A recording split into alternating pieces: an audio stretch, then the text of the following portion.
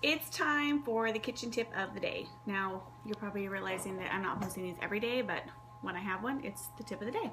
So today's tip is how to make your own almond butter. So don't buy it, because you don't have to. It's super easy to make.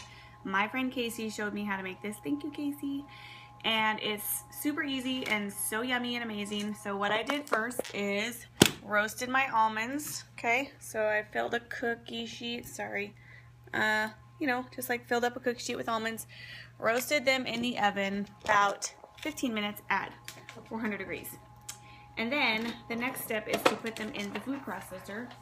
And you want to, hold on, it's loud.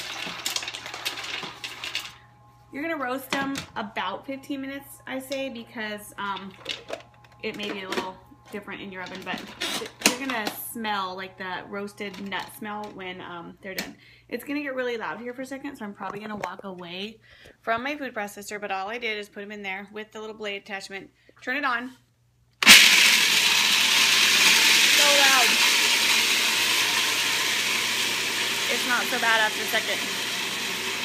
The food processor is doing all the work, and basically it's just gonna churn away until it's gonna break down all those almonds. It takes a few minutes to do this, and you might have to take a scraper once in a while and scrape down the sides, but pretty soon it's gonna just make it into almond butter. And I love it so much. It's healthy to eat almond butter. You don't have to think that you're not supposed to eat it. Obviously don't eat cupfuls of it, but almond butter is really healthy. There's nothing else added to this, so you don't have to worry about any extra preservatives.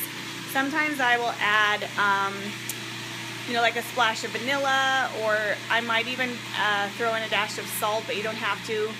You can also put any other extracts in it. Once in a while I'll put maple extract, which I just love anything maple, so to me that's really yummy to do that. But I'm going to scrape down the sides real quick because you can kind of see and hear that it's slowed down to a weird noise.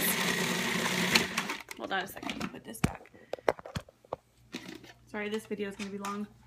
Whoop. So now it's just kind of like crumbly, but it's a little bit sticky too. Put it back on.